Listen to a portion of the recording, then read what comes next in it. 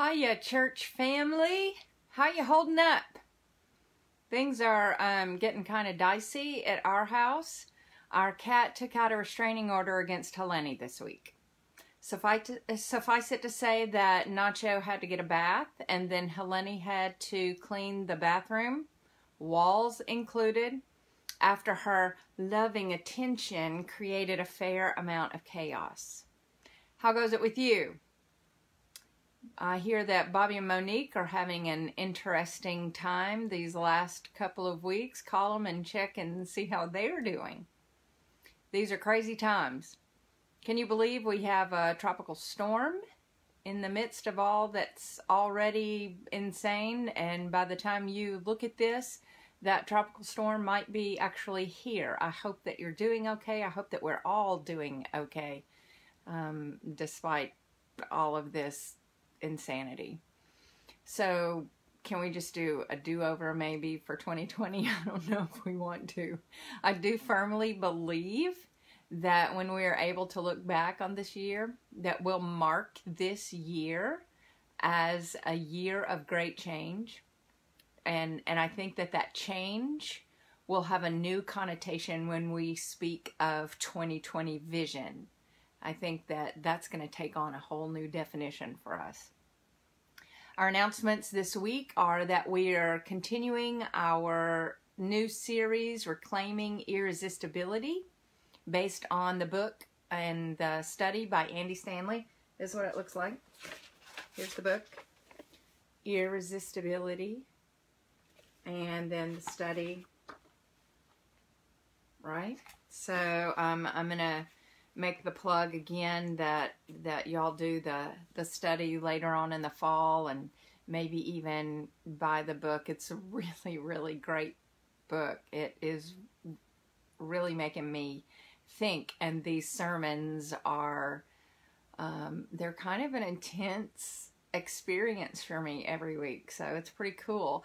I had the hardest time coming up with an actual theme statement for this week, and Sione is working on the same thing, and he's working in there, I'm in here, and I keep calling out, do you have a title? And then Sione will call, nope, do you have a title? We kept calling it out. So Andy, the title that Andy Stanley, the author of it, gives is The Bible According to Jesus.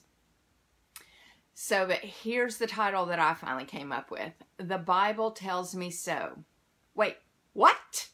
So that's my title this week. As you know, New Orleans is not expected to enter phase 2 this for another couple of weeks, unfortunately. And your one board is supposed to be meeting on Tuesday to determine whether or not we'll have in-person worship on June the 21st. And interestingly, I'm finding more and more people that obviously are not doing our at-home worship services. They're not watching these videos or anything, because I'm getting texts. So have we started worshiping yet? So anyway, everybody should get an email this week outlining, when we'll be coming back and what that'll mean and what kind of parameters and rules we are going to be employing.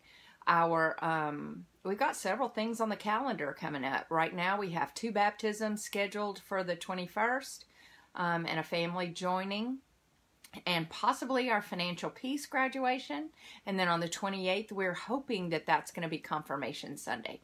And then that'll be my last Sunday also at Aurora. So, but I'm not going to talk about that today. You'll hear this week sometime what we're going to do about resuming worship. Okay. And just let people know they ought to be doing these in-home worship experiences, and they would know what was going on. Let's see what else. Our preschool registrations have begun, both for the summer program, which is technically a summer camp. And so we'll begin that this Monday. Thank you. At 25% occupancy, because we're still in phase 1. And so our summer buddies camp will start on Monday. And then when New Orleans enters phase 2, then we can have 50% occupancy. So keep sending kids our way. We're registering for the fall as well, so just spread the word. The last announcement this morning, whenever you're doing this right now, lastly, let us know if there is anybody who has a need of any kind, and we will try to find a way to help. So, now, let's worship. Light your candle. Create your sanctuary worship space that's in your home. And if you have family members, gather them together. Follow along on the order of worship. Click on the links. Say the prayers. Read the scripture. Send in your offering. Y'all are doing so good with that. I'm really, really proud of you. You're humbling me with your response. Not every church is doing that, so thank you. And then either click on the video if we're able to include it this week, and either listen to and watch my sermon or read it, you know, wherever it's comfortable for you. So let's begin worship.